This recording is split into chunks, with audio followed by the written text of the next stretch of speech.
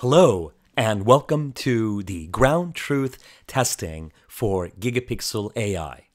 For those of you who are not familiar with the term ground truth testing means every time a developer develops an algorithm, like the Gigapixel AI algorithm, which is based on machine learning, what you want to do is take a high resolution photograph, like the one that we're looking at right now, reduce that resolution of that photo. Like in this case, we are going to reduce it by 1/5 of its original size, and then apply the technology to that low resolution photo as you upscale it back to its original resolution. So this photograph over here, as we get a little closer to it, here we are in Photoshop. Okay, here it is 1:1 on the screen.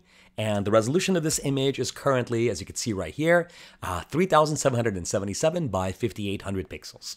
So that's the ground truth. That's what we're starting out with. And now, here is the down-resed version of that photo. So now, please keep in mind that we're looking at an image which is 25 times less information than what we started out with, because it's been scaled 5 times less, both horizontally and vertically. So that's the image that we're starting out with, and here are the results from Gigapixel AI. Now here's where things get actually really exciting, because if you look at the center of the pupil of the eye, you could see the silhouette of the photographer as they hold their camera in a portrait orientation. And that's exactly what Gigapixel AI sees here at the center of the eye as well. It's actually seeing the portrait of the photographer. Now, where things get scary is when you start comparing that to ground truth. So here is ground truth, meaning that this is the original high-resolution information versus what Gigapixel just created from 1/25th the amount of data that we had started out with. So let's toggle quickly back and forth between those two. Here's the original photo versus Gigapixel AI.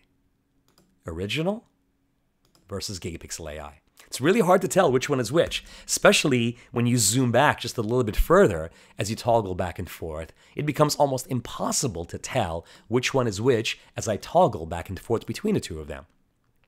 Now I'm going to show you both the positive parts of this image where Gigapixel really shines, but I'm also going to show you some of the areas where it actually suffers, which does make sense because, of course, if you are going to be working with 1/25th of the data that you had started out with, obviously there's going to be some problems where it's not going to be absolutely perfect. But it tries to get as close as it can to it.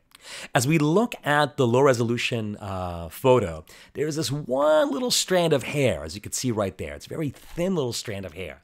And also, you can see how well Gigapixel recovers that strand of hair that's going across her face. So now, let's compare that to ground truth. So here is the original high-res photo, where you can see, once again, that one little strand of hair versus Gigapixel AI.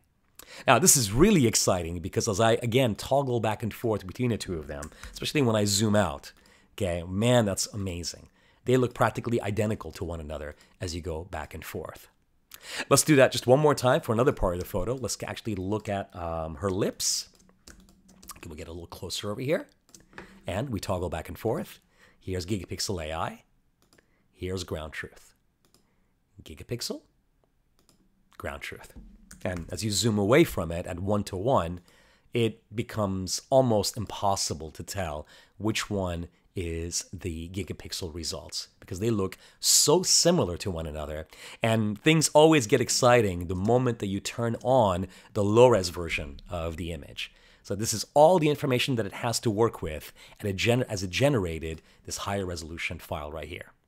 And then finally, since I promised you I would show you areas where it doesn't really act correctly, let's go to some little detailed areas of the netting that's around her head. So again, here is ground truth. And what's amazing about this part of the photo is there's these really fine little details of the netting patterns. And I want you to see that the larger holes and the larger netting patterns, Gigapixel is doing a remarkable job of recovering those details. But when it comes to these little fine details that are right here at the center, you can see that Gigapixel is having a tough time resolving those fine details.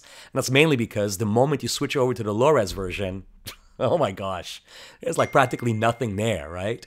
It is just a lack of information. There's nothing there, and it's taking that very pixelated result and is generating that from it.